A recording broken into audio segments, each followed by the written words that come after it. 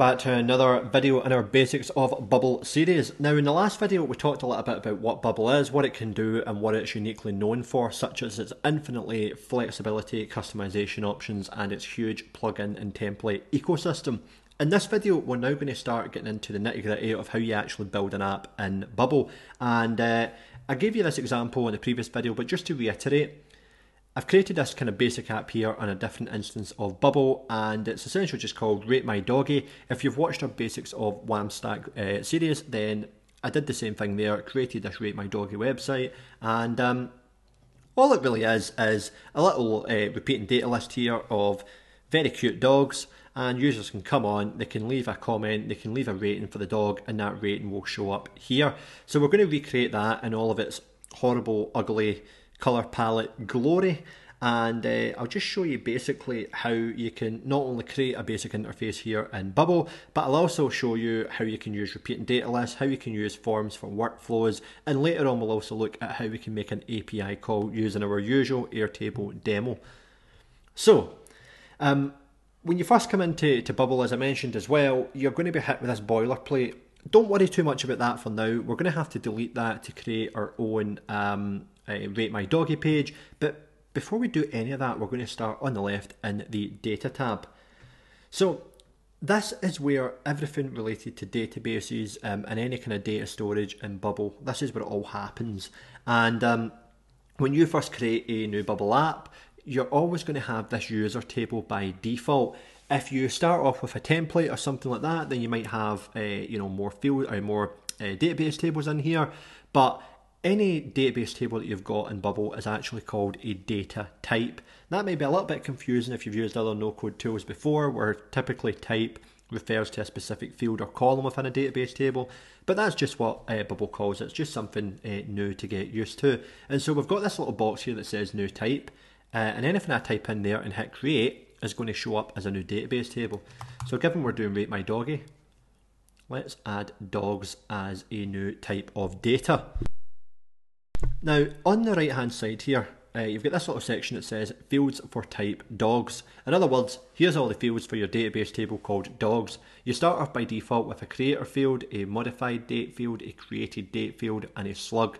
And if you don't remember from before, a slug is just a term which refers to almost everything that comes after a URL. So google.com, anything that comes after the slash would show up as a slug. If you want to give something a unique name, so for example here we've got bubble.io and page here is a slug. It's just essentially a unique way to refer to this piece of data if you're accessing it via URL.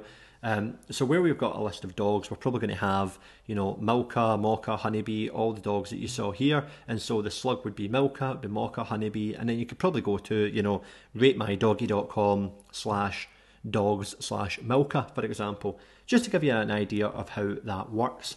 Now, what we're going to do is just where we usually start in a database table, we've added a table, let's go ahead and explore the fields that are available. So if I hit create new field, this is pretty simple. It's just going to say, what's the field name? Well, we'll probably start with the breed of the dog, and it's going to give me the option to pick all these various different data types.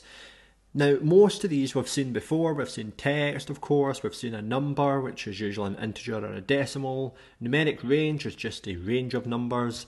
Date range, all of these will probably feel fairly familiar. We've got a yes, no, which you might better know as a true or false, or a Boolean, Boolean, etc., however you want to pronounce it. You can also store a file, you can store an image, you can store a geographic address. So if you wanted to store, specific address information and something that's a little bit more intelligent than just a, text saying here's a street name, etc. We've now got user and dogs, and so for every data type or data table that you've got set up, you're going to have an option in here. So user and dogs, this essentially lets me create a relationship with the user, and the second one allows me to create a relationship with the dogs table that I'm in now. You also have Bubble plugin here. You can store Bubble plugins in a data field, but that's a fairly advanced action we can worry about another time. So for breed, we just want to save something like Samoyed, Pug, Golden Retriever, whatever. So we'll just make that a text type. And you do have this option to say the field is a list. That is essentially going to let you store your data as an array. If you don't remember what an array is, please check out the No Code Fundamentals data types video, and that will fill you in on not only arrays, but everything else we just talked about. So we've got our breed. Well, what else do we need? If I flick back and look here, we need a name for the dog, we need a rating for the dog, and we need a description for the dog. We've already got the breed, which is here. So we'll create a new field. And text, we're going to put the dog name. That's what we should call that name. I don't really need to call it dog name. We'll call that name.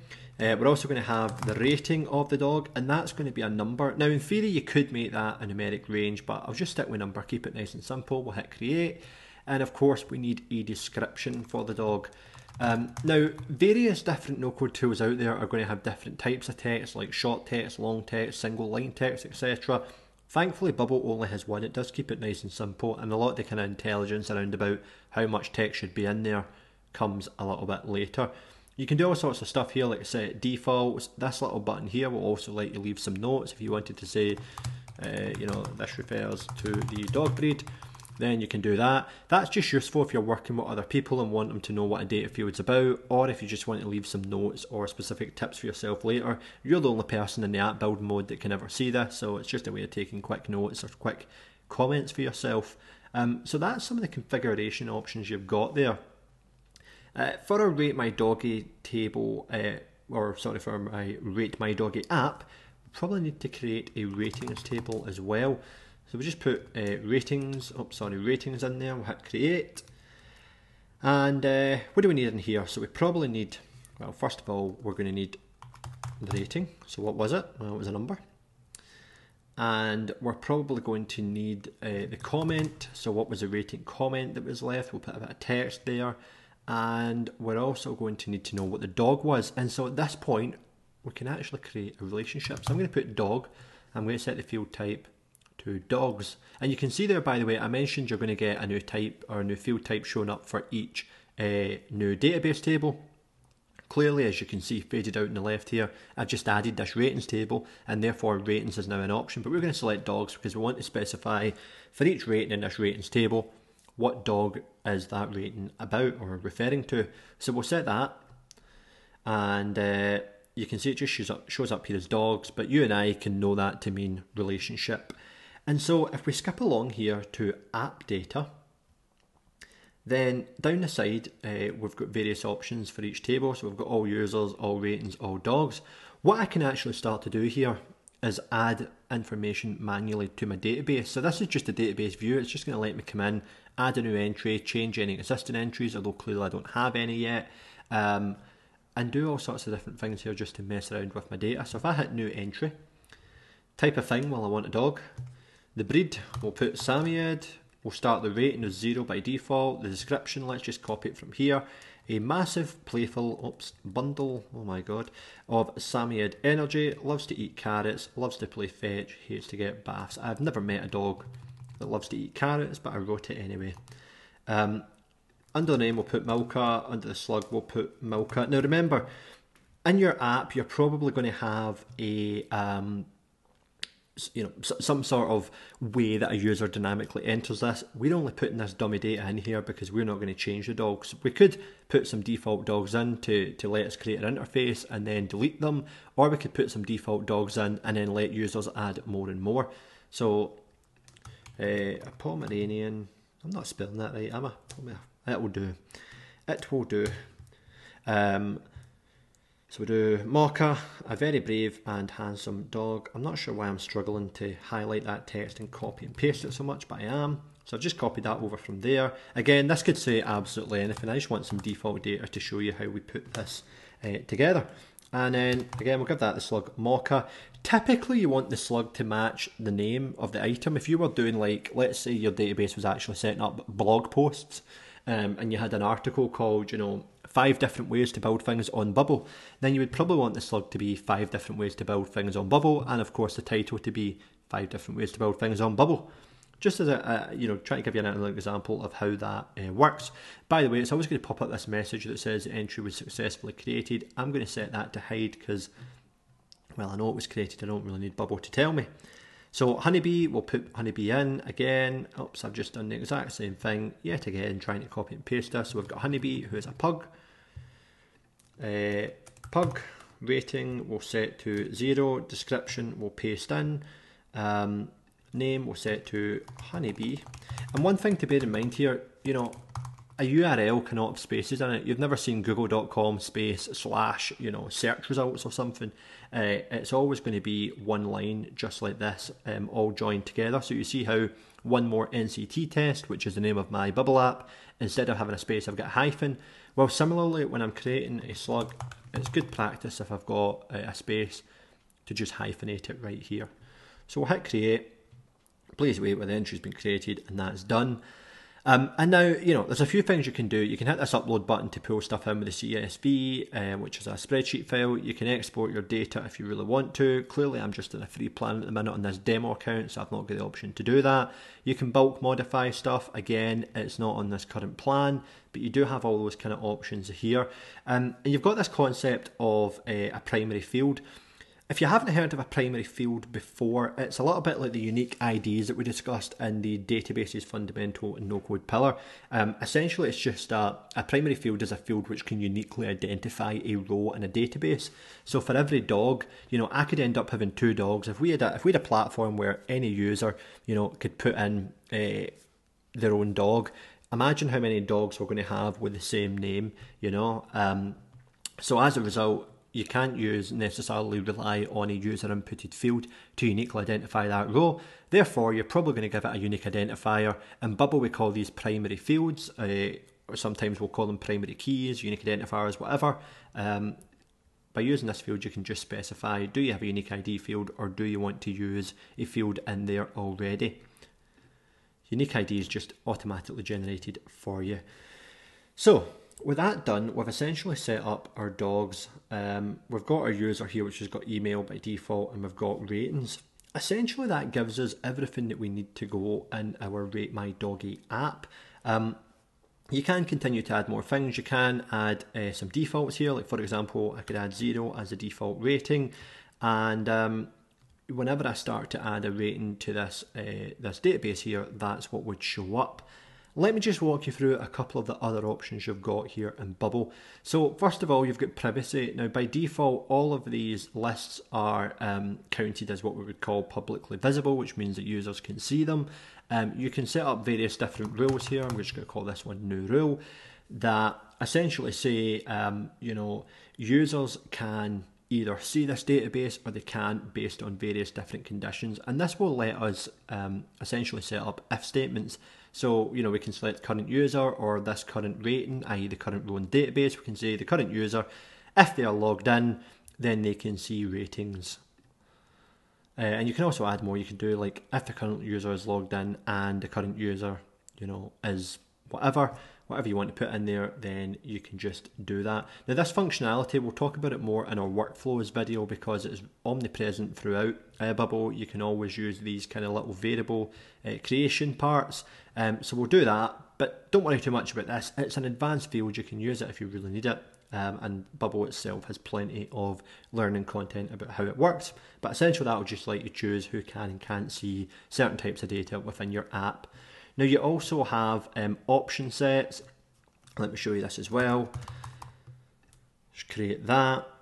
So an option set is essentially kind of a way of storing key value pairs that you can then use later in different Bubble visual components. So let's say you had a selection field where you wanted the users to be able to select between different elements. You can create this option set, call it whatever you like, you can hit create a new attribute, and you've got attribute name and attribute type. Well, you and I know that that really means key value, so a key value pair. So I can put in here message, I can say that's going to be a piece of text, and then I'll be able to specify what's actually in that option set. And then you can go ahead here, you can create new options. So I'll create a new one, just call it that. And then you can modify the attributes that come with it. So I can say Clearly display name's new one. I can say the message is, hello, this is me using a new option set.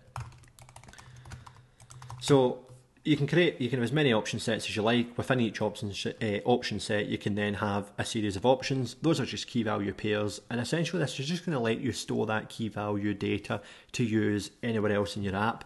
One good way to use this is to store information for an API call. If you want to just keep that in one nice, easy to edit place, then you can do that. Again, if this interface is a little bit tricky, don't worry about it too much. You know, it's not that commonly used. You definitely don't need to use it for every app you're going to build. And, you know, if you do need to use it, chances are you're either going to have time to play around with it anyway, or you can dive into Bubble's specific content. And so with that in mind, let's finally look at the file manager. This one's pretty simple as well. It's just going to let you essentially store uploaded files. So if you imagine, there's a good chance you're going to have an app really popular, really busy, users are going to be uploading things. You know, imagine you were making something like Facebook where users can upload photos. Well, all of those files are going to show up here, and that's good for two things. You know, number one, it means you can see what users are uploading. Number two, it means you can, manage those files, delete them if you need to. It's also pretty good for moderation. If you've got something where users can upload literally anything, then I can guarantee you at some point a user will upload literally anything. That could be something you don't want on your website or your app, therefore you might want to come in here, find it, delete it, do whatever you want. Now, one last thing to say, you've probably noticed this little thing over here that says switch to live database, and that shows up here as well. At the minute, we are in development mode of our Bubble app. Now, we can create different save points, so if I'm about to make a big change, I can make a save point that says, if I don't like that change, I can revert back later. It's the equivalent of saving the duplicate of a file on your computer before you go and make some major change to it. But while we're in development environment, essentially we can go and preview our app, and I'll show you that in a second. But if we want to deploy it and make it something a customer can actually use, then we've got to put it to live. And so as a result, we have a test database, which is the one we're in active now, and we put all this pug information, Pomeranian information, Samid information in, etc. But when you switch to your live database, that's actually going to give you the real one that your customers or your users are putting information into. So it's pretty good because it means you can have a development version that's that you're adding new features to, that you're testing out, you're playing with, and then you can have a live version. And so if you want to have a live version where you've got thousands of customers using it, and you want to have a second version that you can build more features on before they're released, that is how you do it. And then just bringing us to the end of the video, clearly we've got this boilerplate here. If I go into and hit this preview mode, it is going to let me open up my it's going to go ahead and let me open up my my demo version of the website, and I'll be able to go ahead and try that out. Now I'm clicking the button. Why is this not working? Possibly because I've not made the right changes yet.